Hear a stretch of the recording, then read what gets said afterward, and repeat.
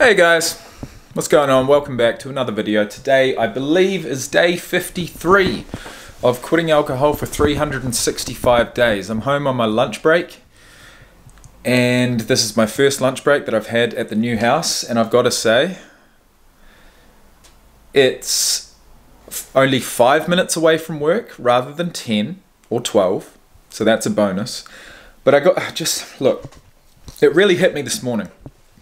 It hit me this morning where I got up, had an incredible, there's no other word to describe it, an incredible sleep, had REM sleep for days, woke up, my body battery, as far as my Garmin smartwatch is concerned, was actually recharged for once. And I feel like that's a subconscious thing. That is sleeping without anxiety. That's sleeping knowing that you've just achieved something really, really special. And moving into this house is a special achievement. And for me to be able to appreciate it, for me to be able to put the work in and, you know, make a plan and go through the process and achieve it without needing to drink or smoke, is just, it just makes it that much better, you know.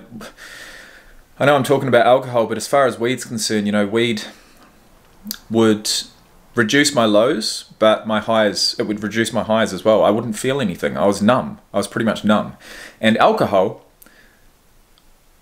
I would only feel high whilst drinking. Without alcohol, I was continually going through a detox. And so it was pretty much impossible for me to feel actual, genuine joy. And I'll tell you what, I felt it. And I have felt it. And this morning I woke up, did my exact same routine as normal, except I had 3 times the space to do it in. And it's just, it is just fantastic. An ensuite bathroom, a walk-in closet.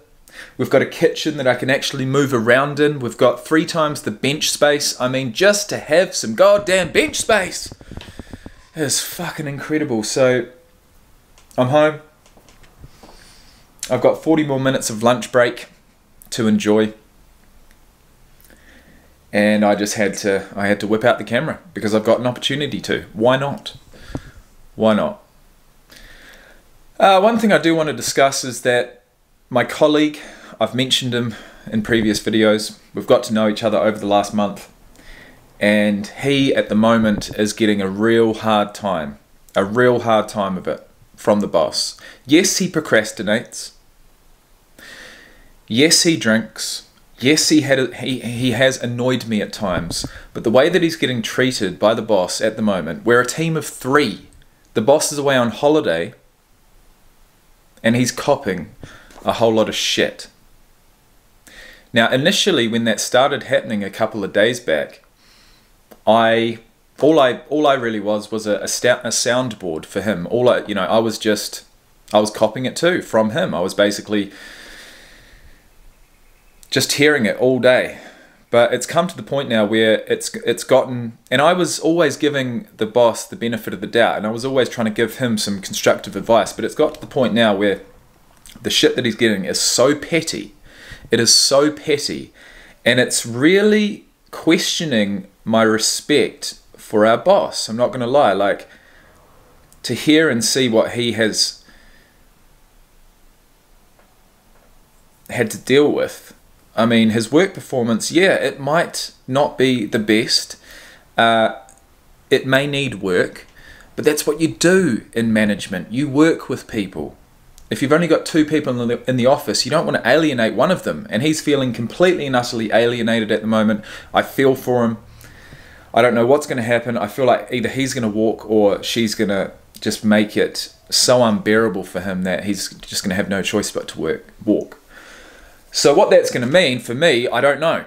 But I'm going to be left in the office by myself, and I don't want that to happen. I do not want that to happen. But, you know, the job might not be ideal. But I woke up this morning with just a sense of gratitude, sense of pride that we've achieved this, finally. And my parting words to you now and my parting words to Miffy this morning was, geez, I thought life was good before. But now we've got some space. And it's just leveled up. Life has just leveled up for me. You know, for me to have gratitude, for me to really be living life happily, genuinely happily, living in such a small apartment. I mean, how do you think I'm feeling now? I'm just on top of the world. I'm buzzing.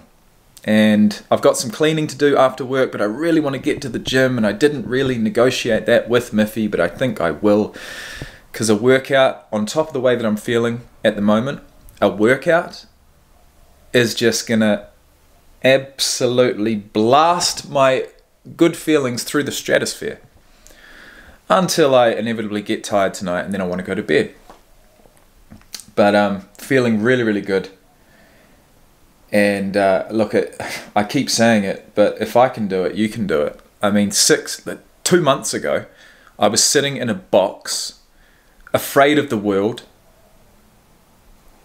unable to look at myself in the mirror, not taking care of my physical and mental health, drinking every single day because that's all I knew. I'd been so clouded, I'd been so brainwashed into thinking that was the best, that was the best life, that was all I was capable of, that's all I deserved. Was a life where I got my highs from drinking alcohol, from drinking a poison. And I'm sitting here 2 months later